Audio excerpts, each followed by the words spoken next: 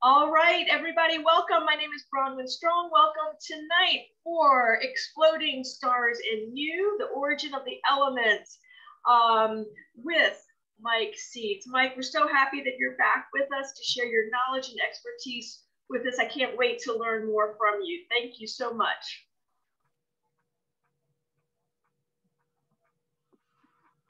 Thank you, Bronwyn. I think I have to get my slides up now. This is always exciting because I'm never sure it's going to work. There we are. I think that worked. Good. I want to talk to you about the origin of the atoms. And I want to make sure you understand that I don't care about electrons. Electrons are like sofa pillows. They come loose really easy. They get shuffled around and traded and lost and so forth. I'm really talking about the atomic nuclei. Where did they come from? And you've probably heard or you've read that the atoms, the atomic nuclei, were made inside stars, and some of them were made inside exploding stars. This is a picture of what's left after a massive star exploded about 350 years ago. This is a supernova remnant. It's what's left. And it's about 10 light years in diameter and about 11,000 light years away. So it's a long way away, but it's still inside our galaxy. And this cloud of gas is expanding, and it's rich in elements that this star produced during its lifetime and even as it exploded. So we're going to talk about the atomic elements. It would be a reasonable suggestion for you to say, well, the atomic nuclei are eternal. They have always existed. They've been around forever, and they will be around forever, unchanged. But look at this element. This is a little specimen of autunite. This is about 1/4 of an inch in diameter. I collect microscopic minerals, so all of my minerals are really quite small. This yellow stuff is autunite. And look at the formula for it. There's a U in the formula, and the U means uranium. So this mineral contains uranium. And uranium has a half-life, I wrote it down here at the bottom, of 4.68 billion years. So in 4.68 billion years, half of the uranium atoms in this specimen will have decayed into something else, lead or a bunch of other possibilities. Uranium goes away. So if the atomic nuclei were eternal, then the uranium would be gone. There wouldn't be any radioactive elements.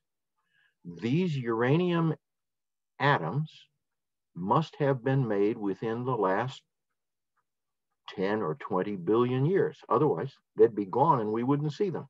Something is making atomic nuclei in the universe, and we know it because there are radioactive elements around. I want to show you this mineral. I'm going to illustrate my talk by showing you minerals, and they're all small. This hole here, it's called a vug in a rock. This little vug is about 1 millimeter in diameter. This is tiny. I took this picture through my microscope. And these filaments are crystals of this element called kersutite.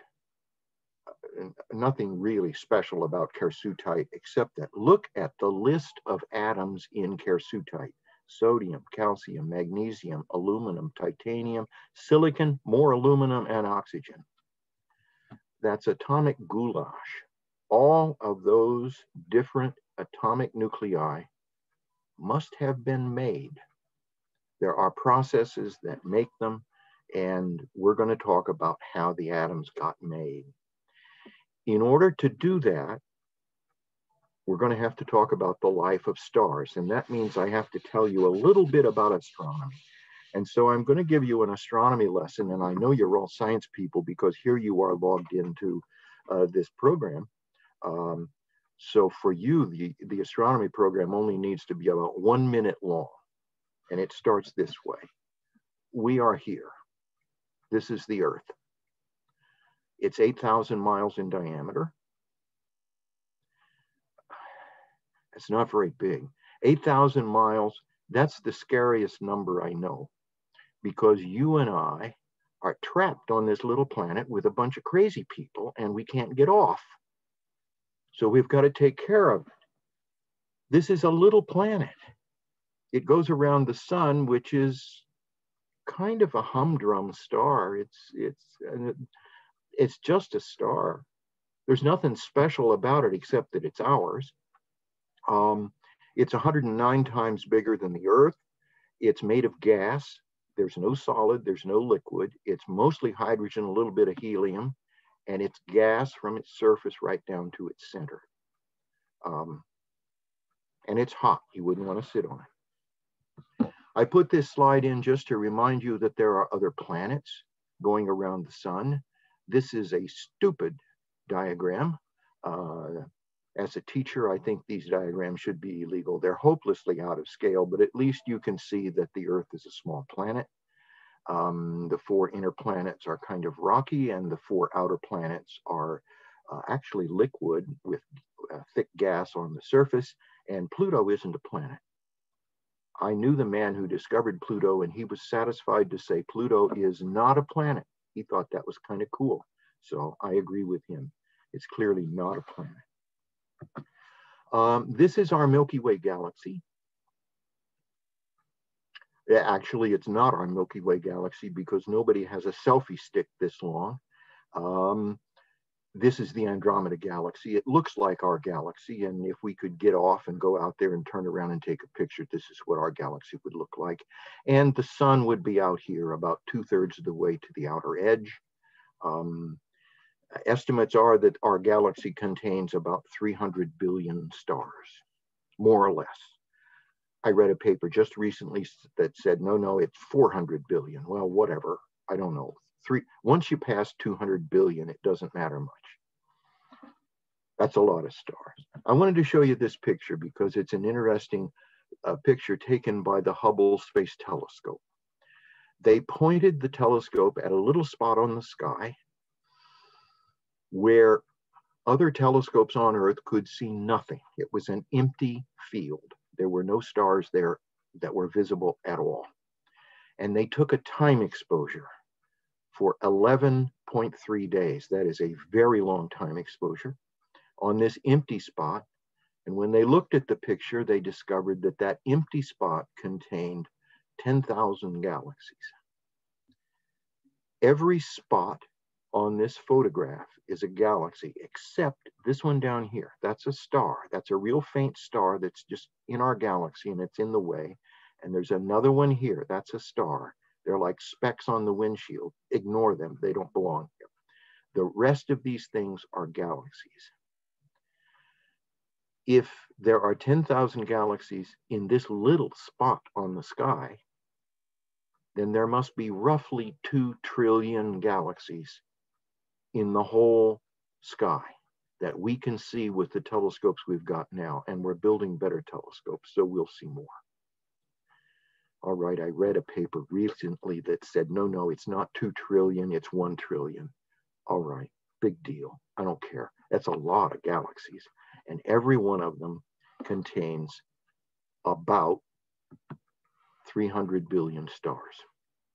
Look at every spot here. See that one? That's a galaxy, 300 billion stars. That's a galaxy, 300 billion stars. That little one right there is a galaxy, 300 billion stars. Can you see that one there? It's really faint. It must be very far away, 300 billion stars. People ask me if I believe in life on other worlds. And I say, are you kidding me? There's 2 trillion galaxies visible now with the telescopes we've got, and each of them contains roughly 300 billion stars. And we're learning that half of all the stars in the universe have planets. So there must be a heck of a lot of planets in the universe. And you think it might be possible that the Earth is the only planet in the universe where there is life? Nah. Life must exist on lots and lots of planets. It may not be intelligent on many planets.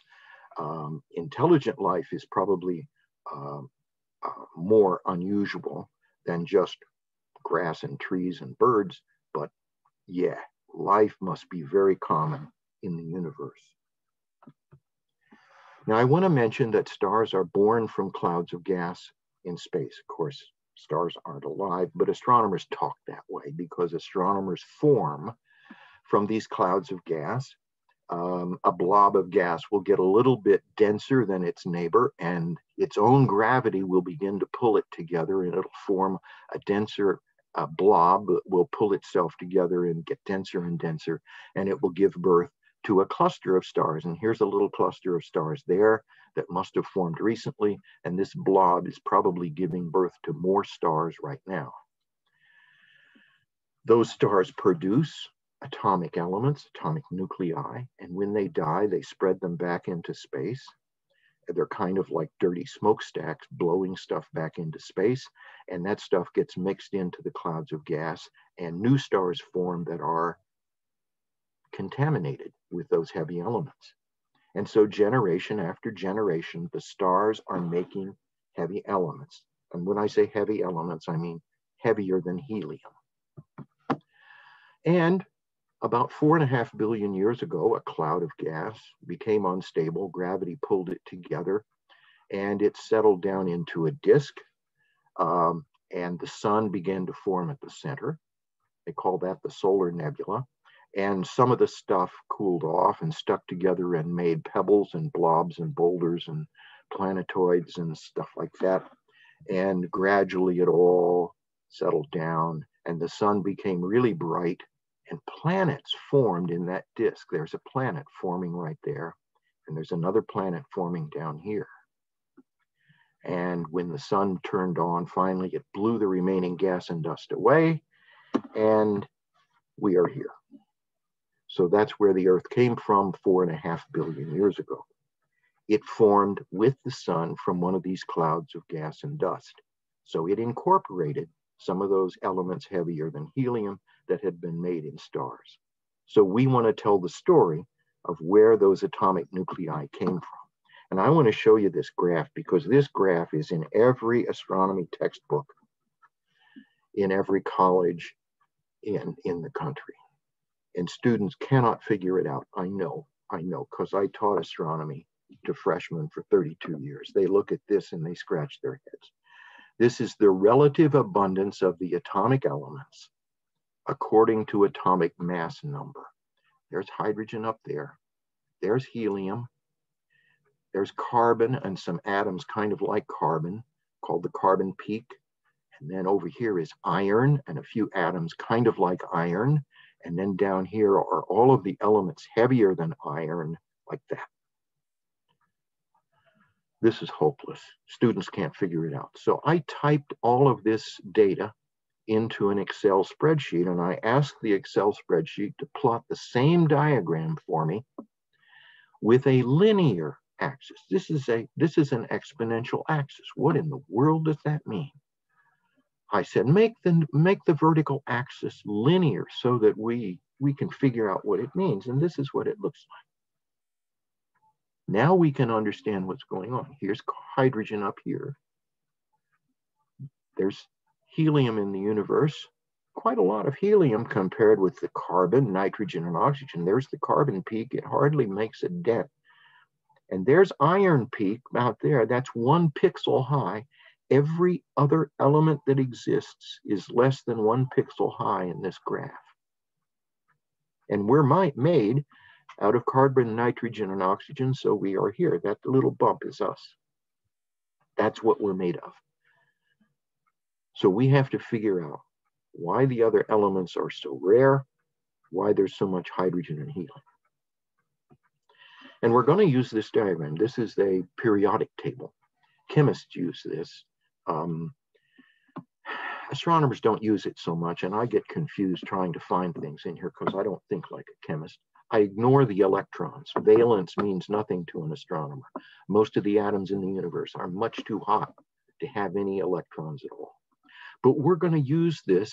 There's cobalt, there's copper, there's carbon and nitrogen. Hydrogen is up here. and here's helium over here. So we're going to use this to kind of keep track of the atoms as we talk. And we'll start with the Big Bang. I'm going to dismiss the Big Bang in about 30 seconds because we don't have time to discuss it in detail. It is very hard to explain, so we use a cartoon. But when the universe began, it was very, very hot and very dense. It was so hot and so dense that for the first few minutes, hydrogen could fuse and make helium. But the universe was expanding, and it was cooling and getting less dense. And so after about 3 minutes or so, give or take more or less 3 minutes, the density and temperature fell to the point where those nuclear reactions couldn't work anymore. So if you start with hydrogen and a model of the universe, it predicts that about a quarter of the matter became helium. And that's what we observe in the universe. The helium was made in the Big Bang, but almost nothing else was made in the Big Bang. And this is why. If you start with hydrogen, you can add a neutron and get heavy hydrogen, deuterium. You can add another particle and get lightweight helium, and another particle and get normal helium. That's normal, that's balloon helium. You buy that in little aluminum balloons. And then you add another particle and there's no atomic nucleus, no stable nucleus with atomic mass 5. There's a gap. This has to happen during the first 3 minutes. It has to go fast. There are slow processes that can make elements, but they're so slow they don't do anything in 3 minutes. So boom, boom, boom, boom. This has to work fast, but there's a missing step. And nature can't get past that step, so it can't make lithium. Somebody said their favorite mineral was lithium. It's really a special element. There are a few really funny, weird, accidental ways to make a few lithium atoms during the Big Bang, and then you could make heavy lithium, and then there's another missing nucleus. There's no stable nucleus of atomic mass 8. You can't get past that. You can make almost no beryllium at all in the Big Bang. Can't do it. So the Big Bang was able to produce hydrogen, and it was able to make some helium, but almost nothing else. The rest of the atomic elements had to be made in stars. And we'll start by talking about sun-like stars, stars like the sun. Humdrum, medium mass stars. Not real massive, not low mass, just humdrum stars. Here's a diagram that shows the sun. And it's very hot in the center, and nuclear reactions go on in the center, and the heat comes flowing out to the surface, keeps the surface hot, and the heat radiates away as light. This supports the sun because the sun's gravity is trying to pull all of this gas in toward the center, but it can't flow in toward the center because all of this energy is rushing outward. And so the weight of the gas is balanced by the flow of energy out of the sun. And astronomers say that the sun is supported by the flow of energy outward. And the nuclear reactions that go on in the sun are the simplest of all, fusing hydrogen to make helium. As the sun gets older, it will become a giant star, and it will fuse helium to make carbon. But all of these processes occur in the centers of the stars, and the atoms are trapped inside the stars. So we have to find ways to get the atoms out of the stars. And that's the fun part, because that's where you blow up stars. So here's a star that is like the sun, but it's older. When the sun gets older, the core will run out of hydrogen. It'll be a helium core, and it will contract, and it will begin to fuse helium to make carbon. And the outer part of the star will expand and become much larger and less dense. And the sun will become 10 to 100 times bigger than it is now. And the surface of the sun will at that point be out here about where the Earth is. So this, by the way, will destroy the Earth. It will blow the surface, it will vaporize the surface of the Earth, probably vaporize the entire crust of the Earth and blow it out into space, and then it will absorb the Earth completely. These stars get so big that they lose control of the gas at the surface. Gravity becomes very weak at the surface because the surface is so far from the center where most of the mass is. And the pressure of energy flowing outward, photons of light pushing outward, begin to push the gas outward. And these stars lose control, and the outer parts of the star get blown outward to form nebulae. This one is called the spirograph nebulae. You can see why. That's one of the ways that atoms get blown back out into space. And once you rip the surface off the star, the core of the star loses energy so fast it collapses and it becomes a white dwarf. And we're going to talk about white dwarfs in a little bit. Those are interesting little beasts. The bad news is this will destroy the Earth, but the good news is it won't happen for a few billion years. So we have plenty of time. Notice the diameter of this thing. I look at my little note down here to me, and it says this is 2.6 light years in diameter. This is much smaller than a supernova remnant. When a supernova goes off, it is a huge explosion. This is not an explosion. This is a little poof, and it blows stuff out into space. These nebulae last only about 10,000 years. They get mixed into the interstellar gas and dust. And this is called the cat's eye. Some of these nebulae are really pretty. They're called planetary nebulae for the stupid reason that through a small telescope, they look like planets. Well, they have nothing to do with planets. There's lots of these in the sky because this is the way medium mass, humdrum, sun-like stars die. And there are lots of medium mass, humdrum, sun-like stars around. So there's lots of these little nebulae in the sky. I think there's about 1,500 of them cataloged at present in the sky. And they're pushing atoms back into space. What kind of atoms are we talking about? You can find astronomy books that will tell you that the sun will not be able to make anything heavier than carbon and a little bit of oxygen, but that's not true. The nuclear reactions that make carbon require a certain temperature. The sun can't get hotter than that. It's not massive enough, so it can't fuse carbon. But it can make oxygen in a kind of side reaction, and there are other little sneaky side reactions that can make other atoms. And so the sun will produce lead. Well, that's lead. That's a pretty common atom. And carbon. Somebody said carbon is their favorite atom. Yes, it is. And nitrogen. We all depend on nitrogen. We need nitrogen to dilute all that oxygen. Otherwise, I don't know what would happen to us. And strontium. I need strontium because strontium makes really pretty minerals. And I'm going to show you some pretty minerals. And molybdenum and barium and titanium and some other atoms. So the sun can make these atoms, and when it gets old and becomes a giant star and poofs its surface into space, it will blow this stuff back into space. Now we can look at our periodic table. Look at this yellow box at the bottom. It says dying low mass stars. That's what we're talking about. Stars like the sun. They produce planetary nebulae, and there's a little picture of a planetary nebula there. Look at the atoms up here that are color-coded yellow. Those are the ones that are produced in sun-like stars. There's carbon and nitrogen, and what else do we get? There's cadmium. There's mercury. The sun can make some mercury, and titanium and lead. We said lead, yeah.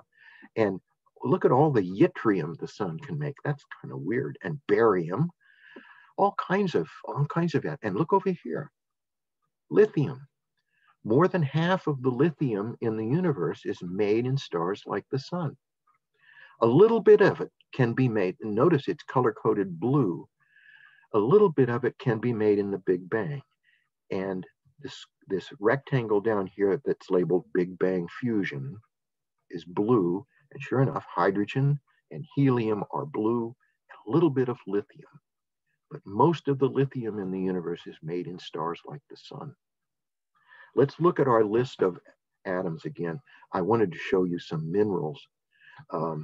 I collect minerals, so when I think about atomic nuclei, I immediately think of rocks, of minerals, and these are all micromounts. This is wolfenite.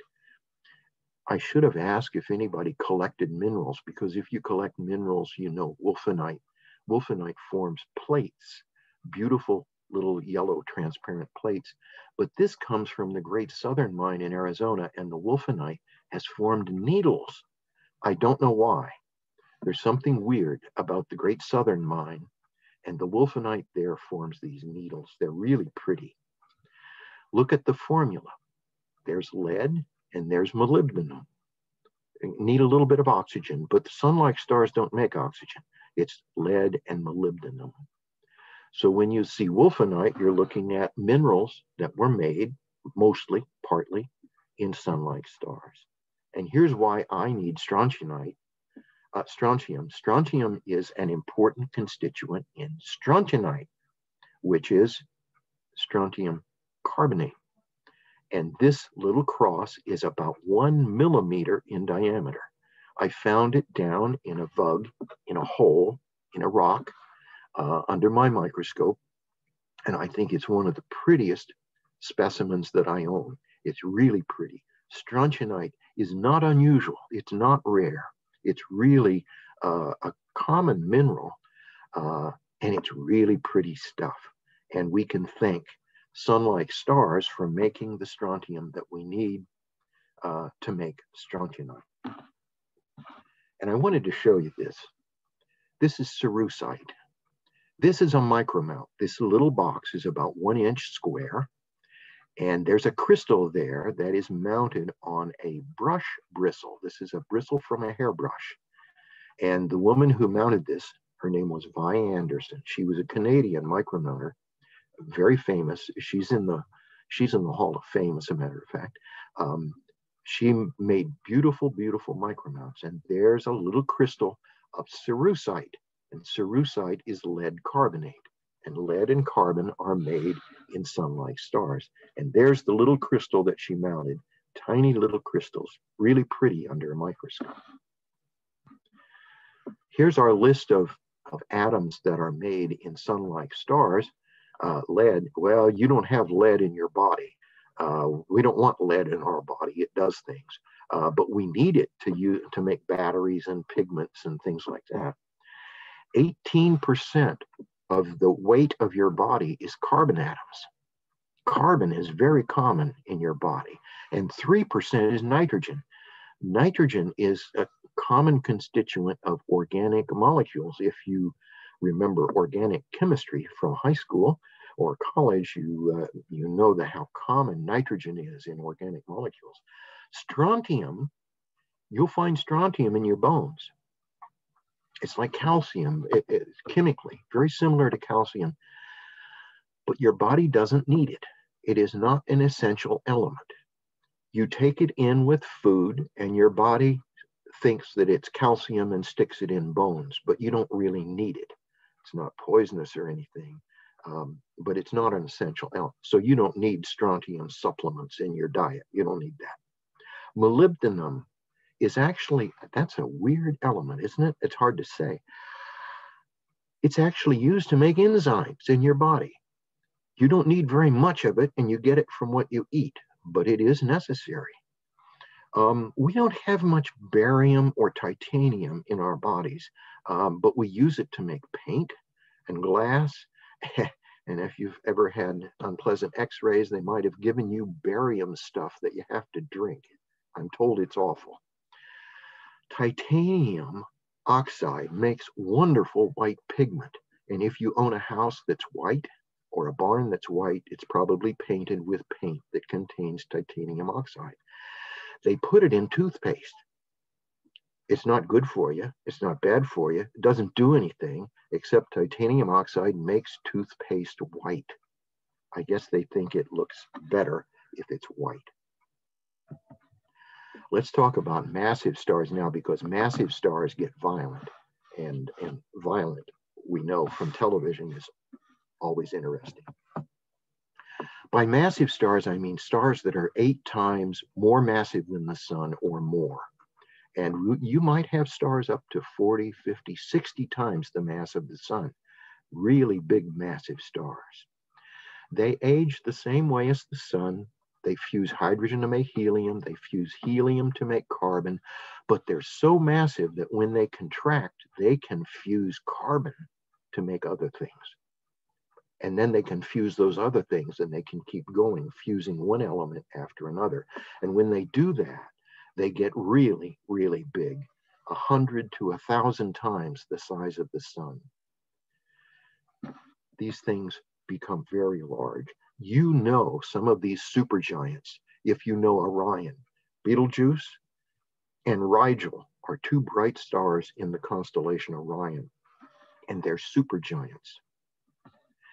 Here's an internal view of the core of a supergiant star. This is just the core. It has fused hydrogen to make helium, helium to make carbon, carbon to make other things. If silicon fuses, sulfur fuses, it can even fuse neon. All of these elements fuse one after the other like a layer cake, and in the center, it finally produces iron. And iron is a scary atom for a star, because iron is the most stable nucleus. You can't get energy out of any nuclear reaction that starts with iron. It's a fuel that won't produce energy for a star. And when one of these supergiant stars produces an iron core, it's in big trouble, because the iron core is eventually going to collapse. And when it collapses in a fraction of a second. And that triggers an explosion that blows the star apart. I showed you a picture when we started of what's left after a supernova explosion. Here's a supernova in process. This picture on the left shows the galaxy before the supernova, and this shows the galaxy when the supernova was exploding. These supernovae can leave behind a neutron star or a black hole. The core of the star can collapse into a black hole or a neutron star.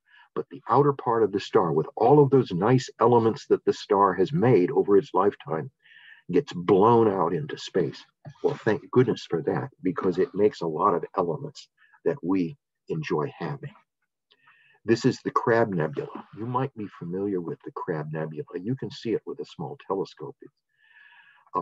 It's an explosion that occurred in 1054 AD. The Chinese wrote it down. They saw it, thought that was really peculiar, and they made some notes about it. People in Europe never saw it, or if they did, they didn't write it down. I guess in 1054, people in Europe were busy doing other things. I don't know what. They didn't have television. I don't know what they were doing. These massive stars produce supernova remnants. Notice the Crab Nebula is about 11 light years in diameter. That's much bigger than a planetary nebula, about 5 times bigger. It is a huge explosion, one of the biggest explosions in nature. And it blows all of these new elements back out into space. And if you use a telescope with a spectrograph and you look at the spectrum of the gas here, you can see the elements that these supernovae are blowing back into space. And here's a list of some of those elements. By the way, I'm being careless about one thing, and I want to confess it. I'm referring to these as R process, rapid process nucleosynthesis. Some of these are cooked up slowly inside the star before it explodes, and some of them are made during the explosion itself. I don't want to get into all that detail. We'll just call them R process. They're different from the atoms made in sun-like stars. Those are made slowly, like a slow cooker in your kitchen. These are made when the star explodes, or in the star before it explodes. Look at all these nice atoms. Bronwyn said her favorite atom was oxygen, and I smiled to myself because I know how oxygen is made. For that matter, I kind of know how most of these atoms are made. So I was smiling when you named lithium and hydrogen and so forth as your favorite elements. Yeah, they're cool. They're made in interesting ways. Sodium, magnesium, oxygen, aluminum. Aluminum. Aluminum is my wife's favorite element because she likes turquoise. Potassium and phosphorus. Arsenic. Well, I'm not so fond of arsenic. Selenium. Copper. Somebody said they liked copper. Somebody from Michigan, of course. I have mineral collecting friends who collect copper, and we refer to them as copper nuts. They're nice people and we like them, but they collect copper all the time, and so we think they're copper nuts. And silicon. Most rocks are made out of silicate. So yeah, rock collectors like silicon. And there are other atoms that I didn't list here. Let's look at our diagram. Exploding massive stars are shaded green. This teal green. Let's look at some of these. There's oxygen at the upper right, and fluorine and neon. Remember I said the stars make neon? And what else is here? There's sulfur. More than half of the sulfur in the universe is made by exploding stars. There's aluminum.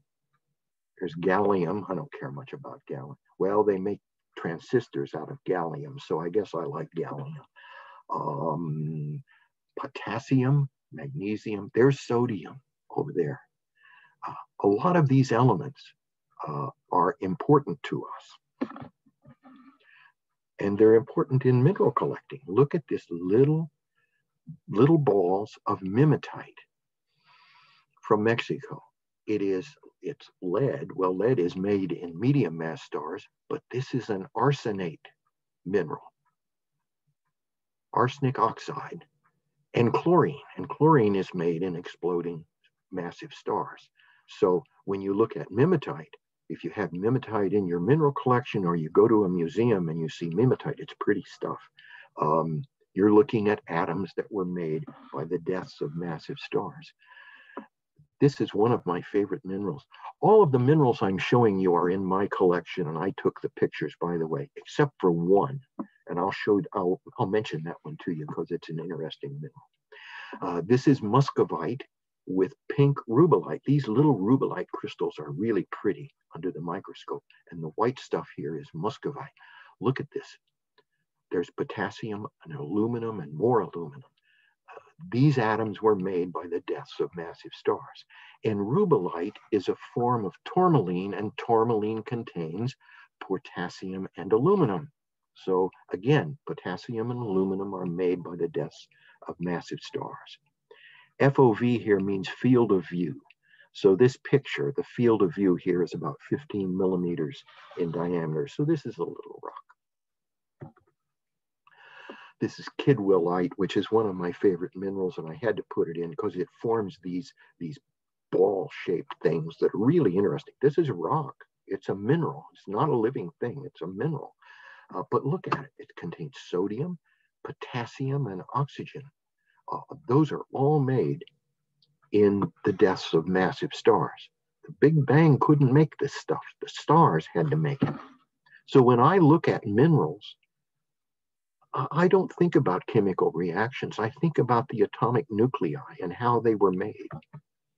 This is one of my favorite minerals. This is natrolite, and look at the atoms in the formula. Sodium, aluminum, silicon, and oxygen. Almost every atom in this mineral was made by the deaths of massive stars. There's water there's 2 molecules of water in this mineral, and the hydrogen in water was made in the Big Bang. So everything else. So if you see any natrolite, that's always really pretty crystals. That's stuff made by a supernova explosion. This specimen is about 2 millimeters in diameter. And it was mounted by a man named Randy Rothschild, who lived in Baltimore. He's gone now, but he made beautiful, beautiful micromounts. So whenever I see a micromount made by Randy Rothschild in a sale or in a dealer box, I try to get it. Oh, a friend of mine gave me these. This is so weird. This is malachite, and it's shaped like mushrooms. I have no idea why. This is a mineral. This isn't living stuff. This is a mineral. But the mineral, for some reason, is shaped like little mushrooms, tiny little mushrooms. This whole picture here has a field of view of maybe 4 millimeters. So these are tiny little things. But look at the formula. There's copper and oxygen, and we know that copper and oxygen is made in the deaths of massive stars. This is not a rare mineral, and it's not a really tiny mineral. This is almost an inch in diameter. It's chrysocolla. It's really pretty stuff, and it's very, very common. You find this in the Southwest where it's dry. But look at the formula: copper, aluminum, silicon, and oxygen, and they're all made in the deaths of massive stars. The only atoms in this mineral that were not made by dying massive stars are the hydrogen atoms. Well, let's look at our list again. Sodium. Sodium is pretty common stuff. Sodium chloride is salt, which I'm not supposed to eat. Sodium is in your body. You need it in your nerves and muscles. And magnesium, proteins are made with magnesium atoms, and you need magnesium in your blood. And it's part of the process that extracts energy. So your muscles need magnesium atoms. Oxygen makes up 65% of your body. Isn't that amazing? Oxygen is the most abundant element in the earth. A friend of mine said, no, you mean in the crust of the earth, because the core of the earth is made out of iron. I said, no.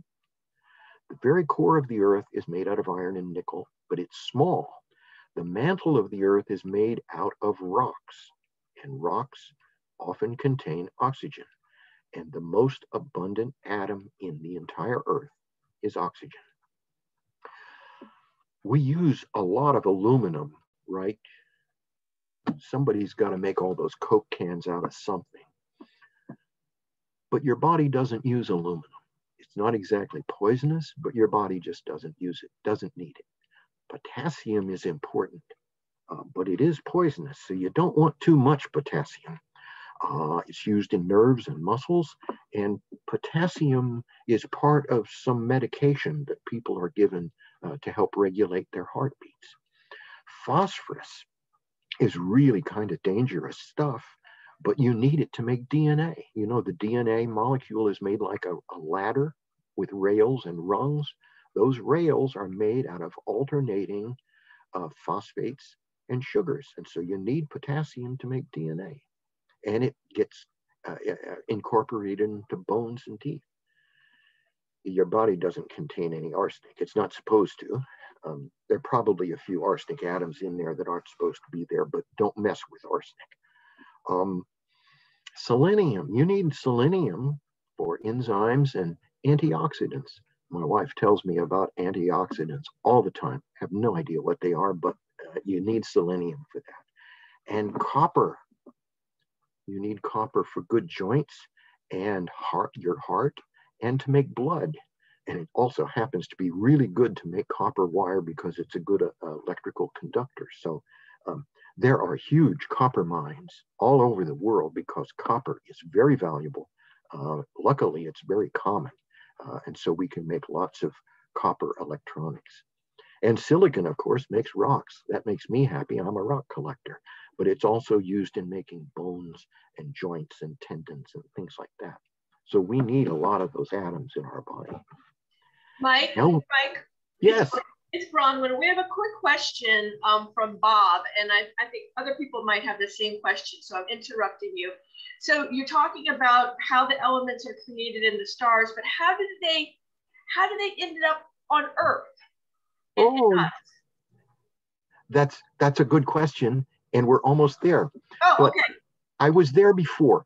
Remember when the sun was contracting from the solar nebula and all that gas and dust was in orbit in a disk, and the planets began to accumulate from all that stuff?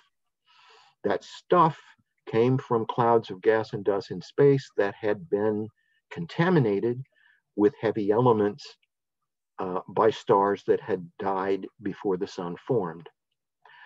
So year by year, the abundance of these elements heavier than helium very slowly increases in the universe. When the sun and planets formed, it was about 2%. It's now up to about 4%. So the atoms, the heavy atoms that we're made of, were in the solar nebula when the sun and planets formed. When I think of that, it kind of gives me new respect for the atoms I'm made of. They've been through quite a long history. Does that help? Yes, thank you. Okay, good. We want to talk about white dwarfs, and that's going to get us right to that issue of where the atoms in our solar system came from. Remember that when the sun dies, it will blow its surface off into space, and the core of the sun will collapse into a white dwarf. A white dwarf is mostly carbon, a little bit of oxygen. It's about the size of the Earth, but it's about the mass of the sun. It is tremendously dense, 15 tons per teaspoonful. Somebody asked me once if that was a metric ton or what, and I said, I don't care. 15 tons per teaspoonful, you would not want to drop the spoon on your toe. It is tremendously dense, and it's dense because it can't get hot enough to fuse the carbon in the next step. The carbon is a dead end for the sun because it can't get hot enough to fuse the carbon. So these little white dwarfs are kind of like dead stars. They're hot, they're radiating heat and light into space, but they just can't generate any new energy. So they're very, very slowly cooling off. They're dead. But interesting things can happen because about half of all the stars in the universe are double stars. They're two stars that orbit around each other. And if one of those stars dies and leaves behind a white dwarf, as in this picture here, when the other star on the right expands and becomes a giant star, it can lose control of its surface, and surface gas can flow over here into a whirlpool around the white dwarf and slowly settle onto the white dwarf. And the white dwarf gets more and more massive, but it can't produce any energy to support itself. It gets more and more massive until finally it exceeds what is called the Chandrasekhar limit, after the man who discovered this. 1.4 times the mass of the sun. At that point, even the atomic forces inside the white dwarf can't keep it from collapsing, and the white dwarf collapses. Remember, it's made almost entirely of carbon. And when it collapses, that carbon fuses in nuclear fusion reactions. It explodes. When an atom bomb goes off, the ball of uranium that explodes is, I'm not sure, about the size of a baseball or softball. I don't think it's as big as a softball, maybe a baseball, a little bit bigger. I'm not sure. I don't think the government wants me to know exactly how big it is. That's probably classified. But it isn't a very big ball of uranium that explodes. When this white dwarf explodes, it's the size of the Earth, and all of the carbon fuses at once. It's an atom bomb the size of a planet. Not the size of a baseball, it's the size of a planet. And when it explodes, it produces the brightest supernova there is. All of the carbon fuses at once in tremendous nuclear reactions that produce all kinds of new atoms. Here's a galaxy with a supernova explosion going off right over here. A supernova can become brighter than all of the other stars in the galaxy put together. That's roughly 300 billion stars. I put this in my textbook once, and a teacher wrote me a letter and said, that can't possibly be right. And I did the math and I sent it back to him and I said, yeah, it's right. For a day or two, a supernova explosion is brighter than all of the stars in the galaxy. And here's what some of the atoms that these supernovae exploding white dwarfs can produce. More silicon. I love silicon, it makes rocks. And calcium and vanadium and more copper. We need all the copper we can get to make cell phones, and zinc and nickel. Oh, but the nickel is nickel 56. That's the wrong kind of nickel because nickel 56 is radioactive. It has a half-life of about a week, and it decays into cobalt 56, which is also radioactive, and it has a half-life of just over 2 months, and it decays into iron 56, and iron 56 is good old iron. That's what you make pickup trucks out of, and patio furniture, and skyscrapers. Good old iron. That's the iron that we have in the universe. Much of the iron in the universe is produced by exploding white dwarfs. Not quite all of it, but almost all of it is produced by exploding white dwarfs. Let's look at our diagram again. Exploding white dwarfs are the light blue squares. And look up here, there's cobalt, there's nickel, there's copper. The rest of the copper is made by exploding. There's zinc, I like zinc, and more silicon over there. But look in the middle here, there's iron. More than half of all the iron in the universe is made by exploding white dwarfs. And if we look over here, here's titanium and vanadium, chromium. Oh, we need a lot of chrome to make cars. Yeah, these are, there aren't a lot of those elements, are there? But they are important. And here's one of my favorite minerals. This is hemimorphite. This whole thing is about the size of a dime, a little bit less, a little bit smaller than a dime, but it's a zinc. It contains zinc and silicon. And so the zinc and silicon in here were made by exploding white dwarfs. And this is the specimen that isn't mine. This doesn't belong to me. I took the picture, but it isn't mine. This is a micromount of rossicite. Look at the formula. It's copper and zinc, and we know that copper and zinc are made by exploding white dwarfs. This is an interesting specimen because this specimen was mounted in a little micromount box by George Rakestraw, Reverend George Rakestraw. He was a Methodist minister who lived in Cornwall, Pennsylvania at the end of the 19th century. And he is the first person to make micromounts. He bought a really nice microscope. Cornwall had big iron mines, and the miners brought out all kinds of beautiful minerals, and they would give them to the minister as presents. And he collected minerals, and he began to look at them under the microscope, and he mounted some of them in little boxes. And so we think of him as the founder of micromounting. So this specimen was mounted probably in the 1870s. So it's about, what, 140 years old, 150 years old, something like that. This is part of the collection of historic micromounts that the Baltimore Mineral Society owns.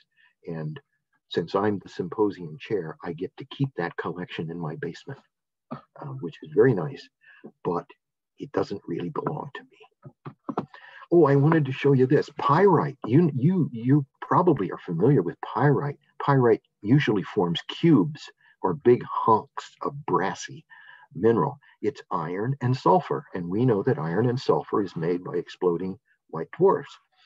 This pyrite is in the shape of a tiny little flag. It is 1/5 of a millimeter long. It is so small that when I found this in a dealer box, a box of old micromounts, all beat up and broken, and I was going through it with my magnifying glass, I didn't see this at first. It just looked like a white chip of rock. And then it caught a glint of light, and I really looked at it carefully, and I realized this was fantastic. For one thing, it was mounted by Marcel Weber, who is a member of the Hall of Fame, but also it is just a beautiful little bitty pyrite flag. And so I bought it right away, no matter the cost. I paid $2 for it, and it's my favorite. I don't name my mineral specimens. That would be kind of silly, but I named this one. I named it Tranquility Base. Mike? Yes. Ellen was interested to know, is it possible for the Earth to accumulate any more elements? Or yeah. Do we have a finite amount? This is it. Oh. Other supernovae are exploding. Yep, they're going off all the time. And planetary nebulae are puffing gas out into space. All of these processes are producing elements, but the chemical composition of the Earth was fixed 4.5 billion years ago when it formed from the interstellar medium. So we don't get any benefit from those others. That's a good insight to notice that. Yeah, we've only got what the sun and the planets had when it formed from the solar nebula 4.5 billion years ago.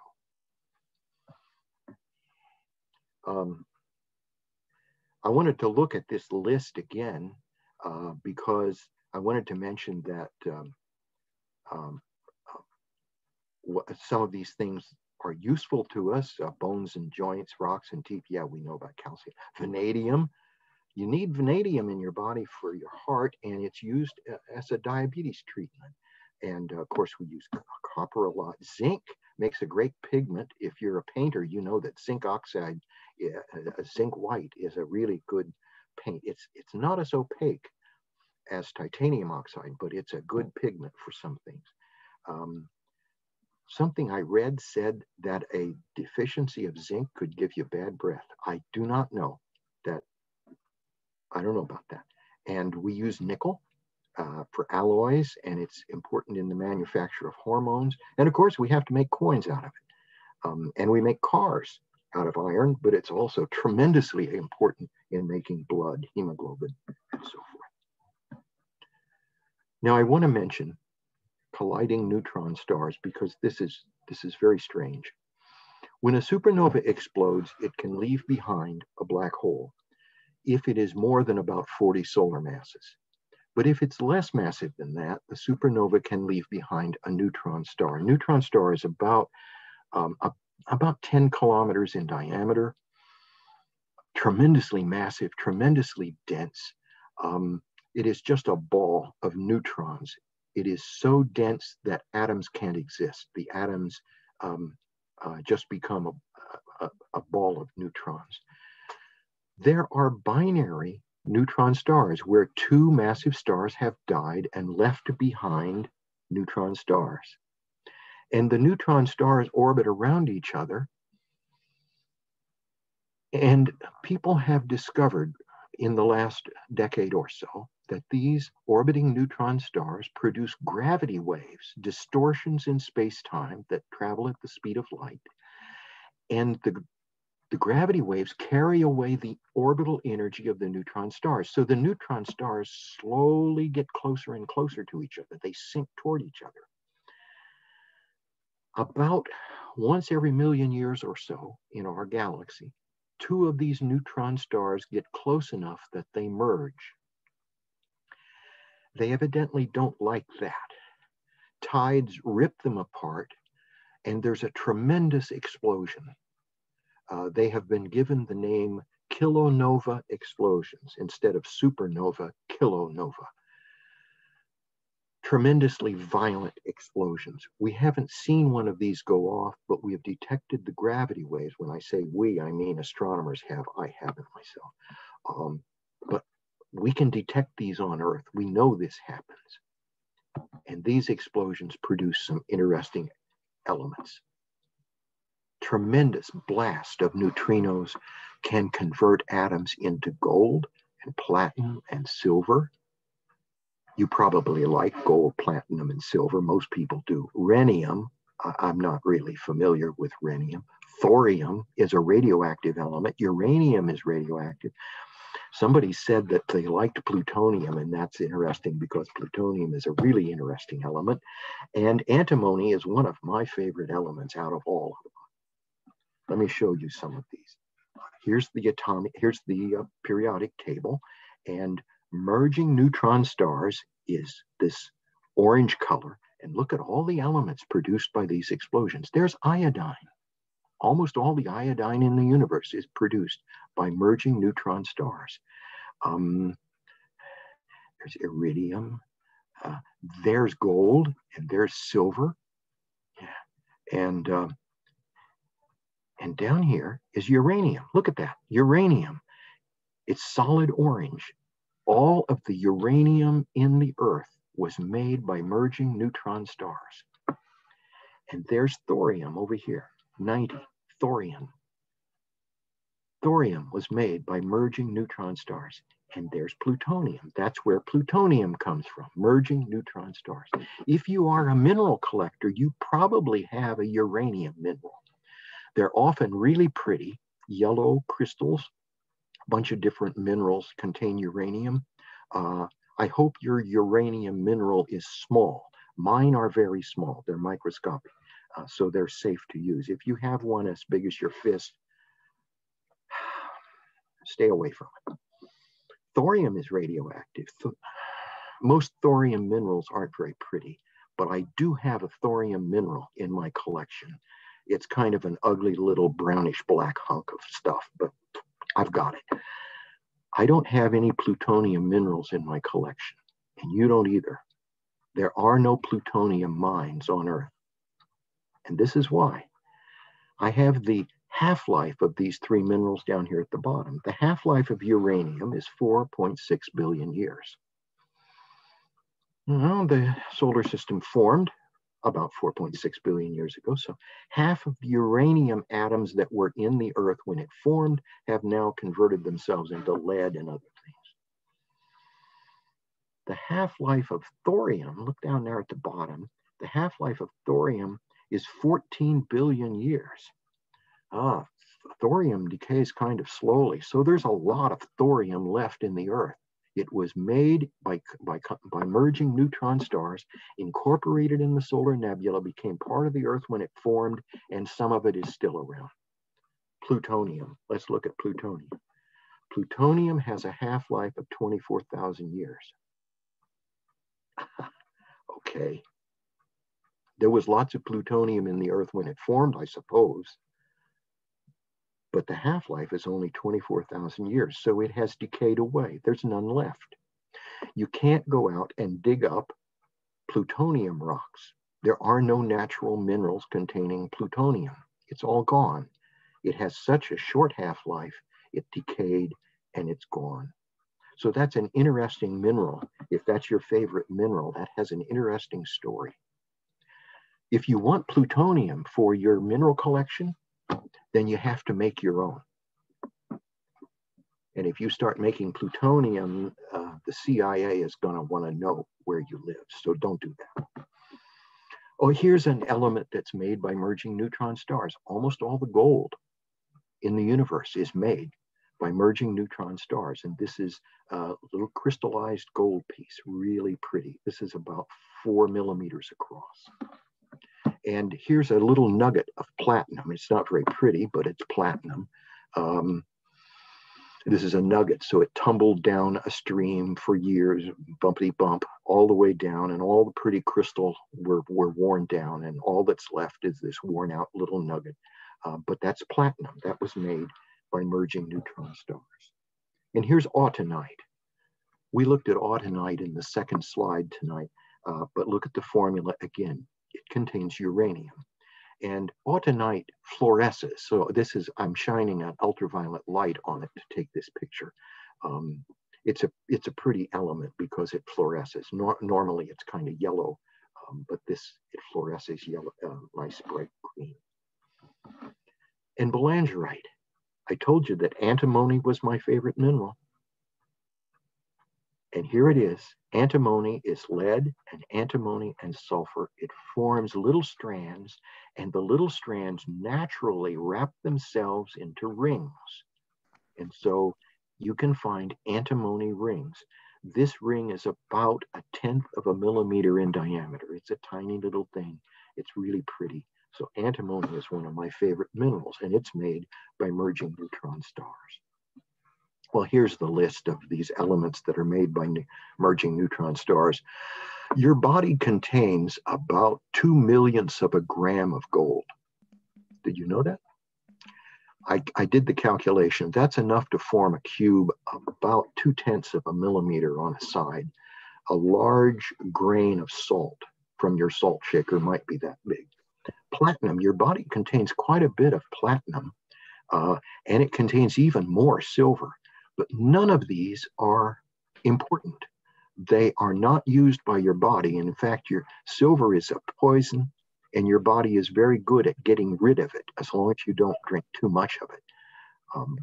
Rennie, I'm sorry? Where's the toy? Go get it.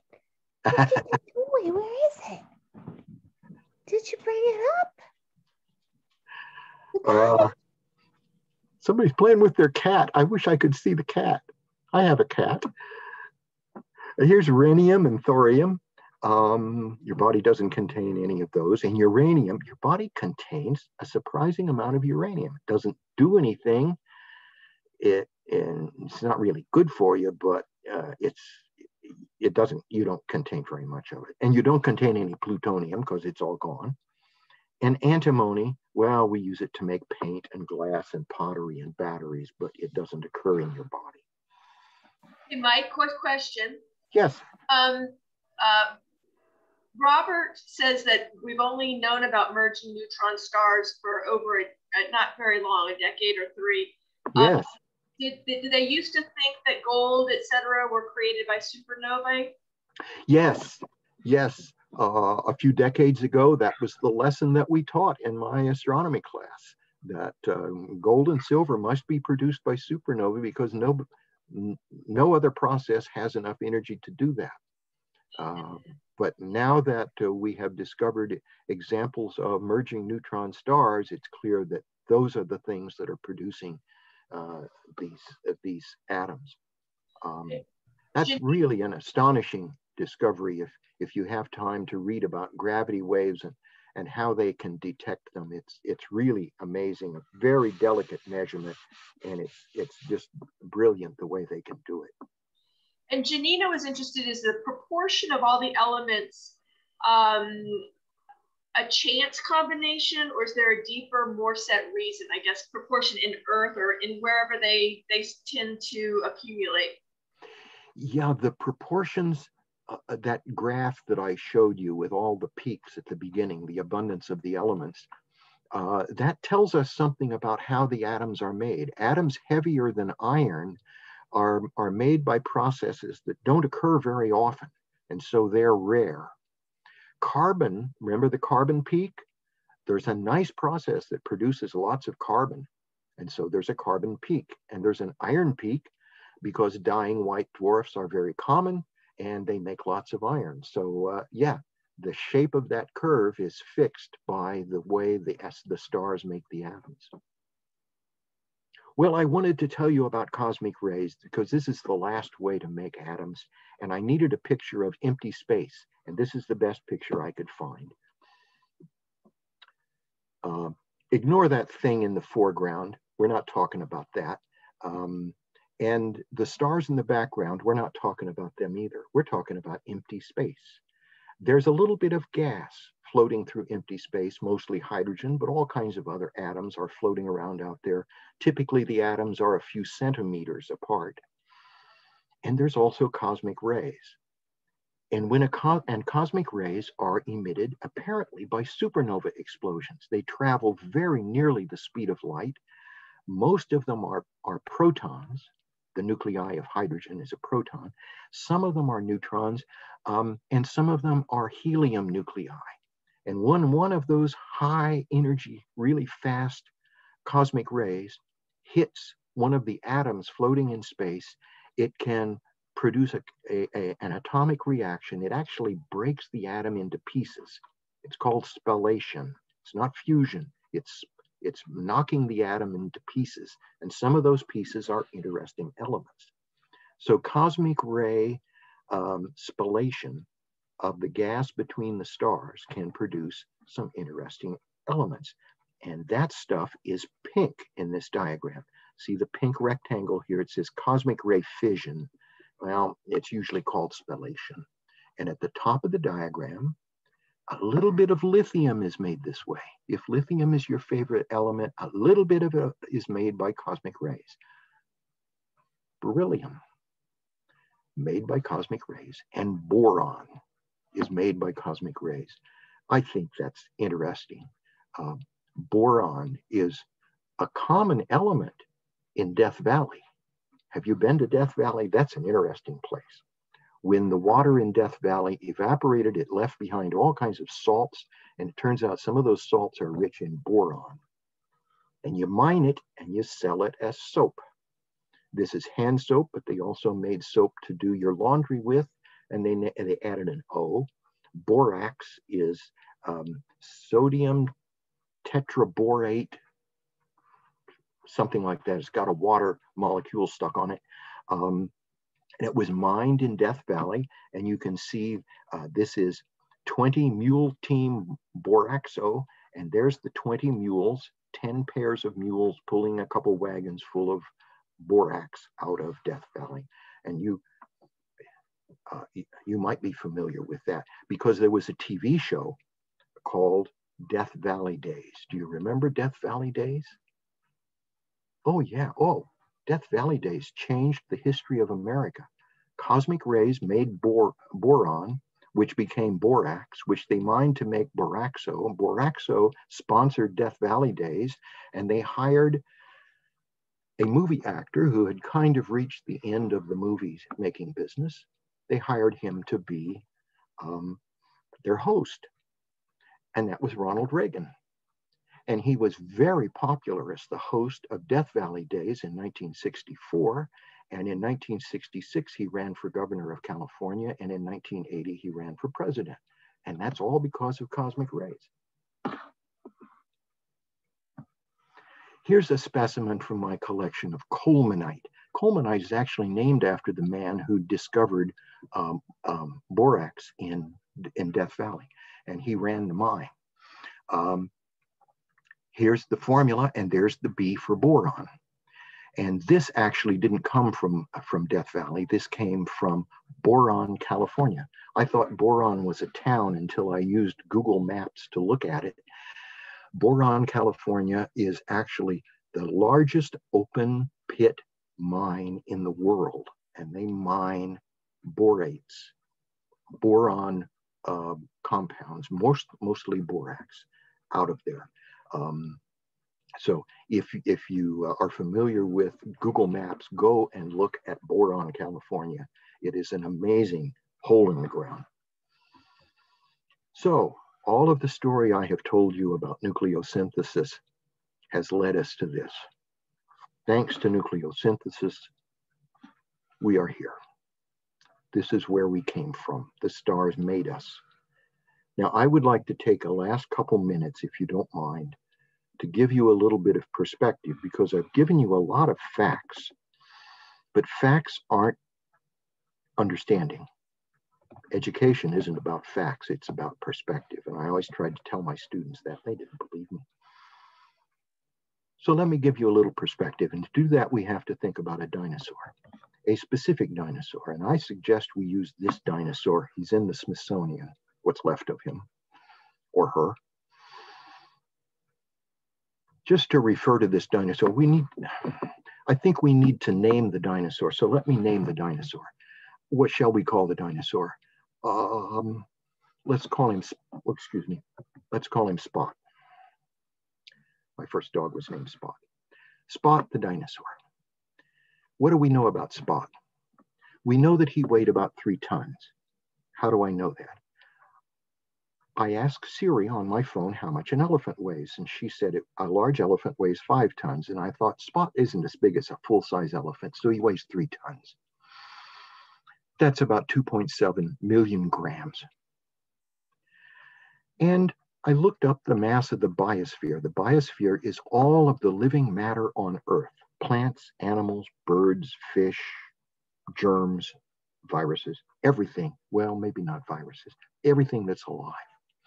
The environmentalists know this number and they argue about it.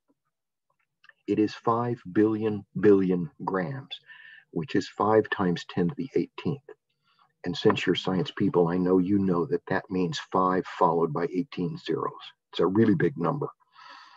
So if we divide one number by the other, we know that Spot made up 1 part in 1900 billion of the biosphere. He was a tiny little speck. Now let me talk about your thumb. I know your thumb weighs about 20 grams. How do I know that? I bought a hot dog and I cut off a piece about the size of a thumb and I weighed it, 20 grams. The average atom weighs about 10 to the minus 26 grams. That's a really small number. If I divide one number by the other, I discover that your thumb contains about 2 billion atoms. Now we have to make an assumption. Everything I've said so far is solid science, but we have to make an assumption.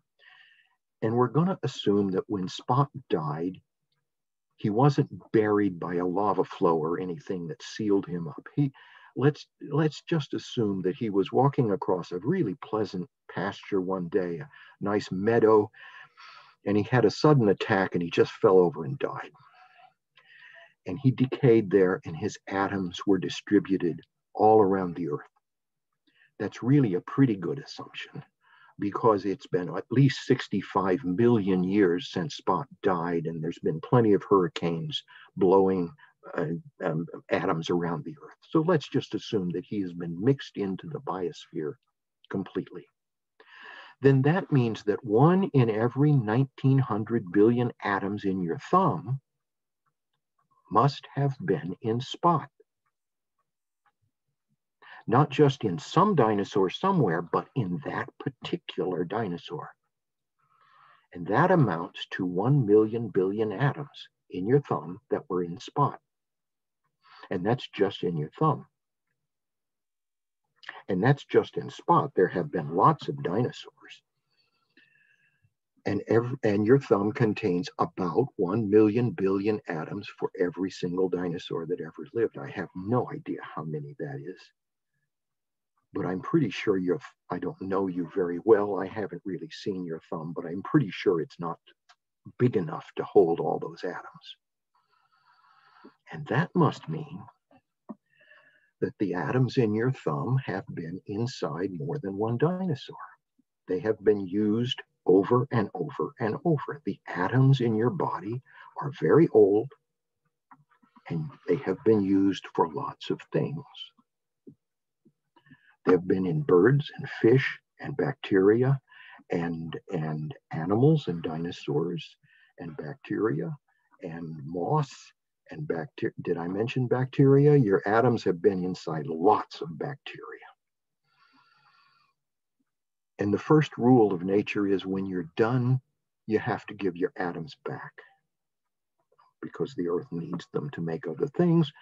And then when the sun dies, remember what I said, when the sun dies, it will vaporize the crust of the Earth and blow it into space, and it will absorb the Earth, destroy the Earth, and then it will blow its outer layers out into space as a planetary nebula, and that's where our atoms are going, back into space where they came from to start with.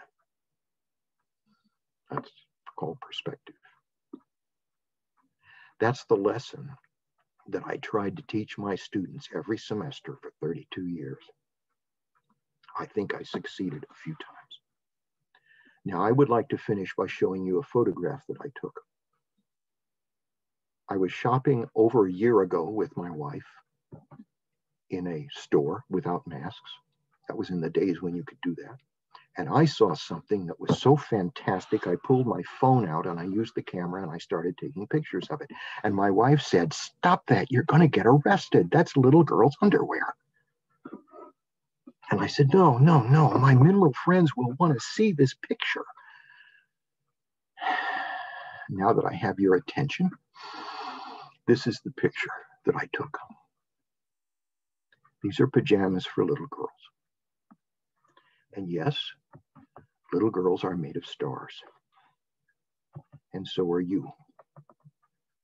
Thank you very much for listening this evening. I've had a really good time. No, thank you. Thank you, Mike. That was amazing. And my head feels like a supernova. I feel like it just exploded into a million different pieces because every time it's just so difficult to get your head around all of this. But thank you so much. Does anybody have any questions for Mike that we didn't cover during the presentation?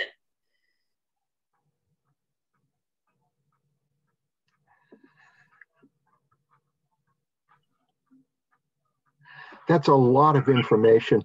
And my students had 42 class meetings to absorb all of that. But then they had a final exam.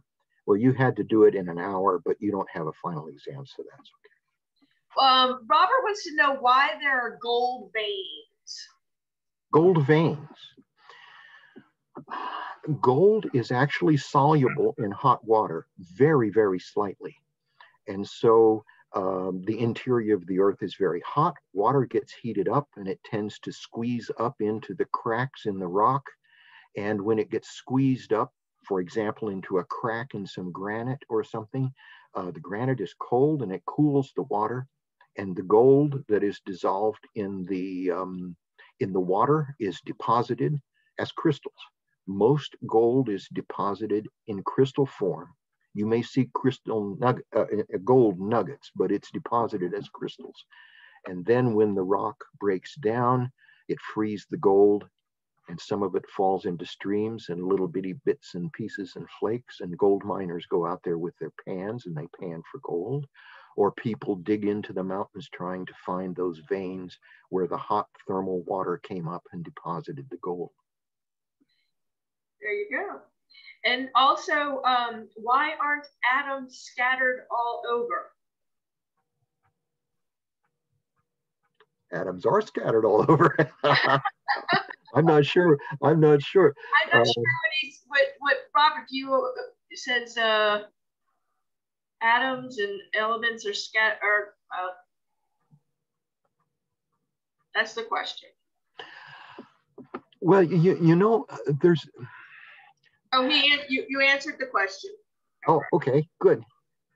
Let's see.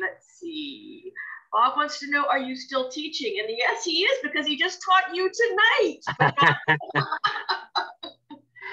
I retired in 2002, which is a long time ago. It doesn't seem like very long ago, but I retired in 2002. But I still love to give talks like this. And I gave a talk kind of like this to a group of mineral collectors. And afterwards, a friend of mine said, you know, you can't stop teaching. And I said, yeah, I know. I can stop anytime I want, but I don't want to. It's fun. It is. And now part of your homework for everybody here is to take this knowledge and share it with other people, because now you know something and you need to share it and pass it along. Ellen was interested, will white dwarf stars still go supernova if they're not part of a binary star? No, poor little white dwarfs. If they're solitary white dwarfs, they will lose their energy and very slowly cool off. And they eventually become black dwarfs that are so cold they don't emit visible light. But they contain so much energy, they're so hot inside, and they're so small, they can't radiate their energy away very fast, and it will take them 100 billion years to get rid of their energy. And the universe isn't that old. So no solitary white dwarfs have died that way yet. They will, but not yet. It's only if they're in a binary star and the other star dumps matter on them that they can actually explode as a supernova. And so Mike is part of the Baltimore Mineral Society, and you can also join them. They meet at our facility in Overley, and are kind of a, we're kind of partner organizations in that way. Mike, do you want to say anything about that for people who might be interested in getting more involved with the BMS? Yeah, we meet right there in the room in the background, but we haven't met for a year because of the virus. And we don't know when we can meet again, but we are having Zoom meetings on the third Wednesday evening of each month. And usually we have a program of some kind. Last month, a woman talked about her collection of diamonds, which was very interesting. She collects little bitty diamonds and mounts them like micromounts. So they're not very expensive. But she has a big collection. She's won prizes for her diamond collection. So I don't know what the program is this month. Sometimes people just talk about their rocks because it's so much fun to hold up a rock and talk about it. But we have a meeting on the third Wednesday evening. And if you want to know more about it, you could send me email or do a Google search for Baltimore Mineral Society and you'll turn up our webpage. And someone asked that the image that you have of the periodic table with all of the star origins on it, can we make that shareable? Can you email that to me and I can share it with folks because people are interested in it? Where did you get it? Or? It's from a magazine article. And in the American Scientist, and in fact that diagram was drawn by one of the two women who compiled all of the information to make the diagram, two astronomers. They actually went to lunch one day and were sitting around and they took a napkin and started drawing a periodic table, and they said, why doesn't anybody color code this thing? And so they did it, and so that's in that magazine article. You said you're going to record this and put it out there. I don't suppose we will get in trouble for including that in our program, but it is in a copyrighted magazine article. So I don't suppose we can print it and hand it out as leaflets. Right, well that gives people a clue to go look for it, I guess. That's fine. Let's see. Yes, we have saved this video. It will be available on our YouTube channel, and you can go back and see my micro mineral talk, which is also there if you want to learn more about that. I hope that you will join us for some more talks coming up every Thursday. You'll learn something new right here, same time, same channel.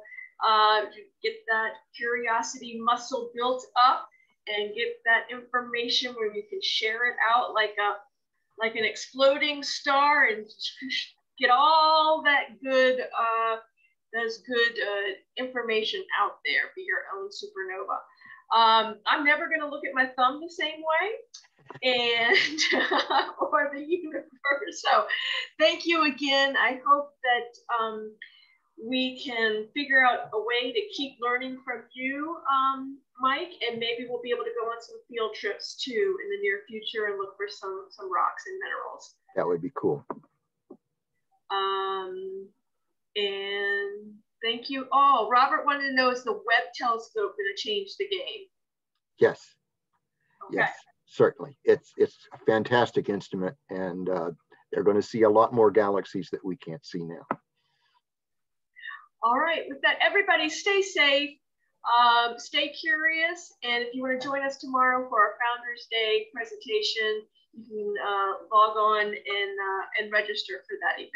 Thank you again, Michael. Everybody stay safe and stay curious. We'll see you soon.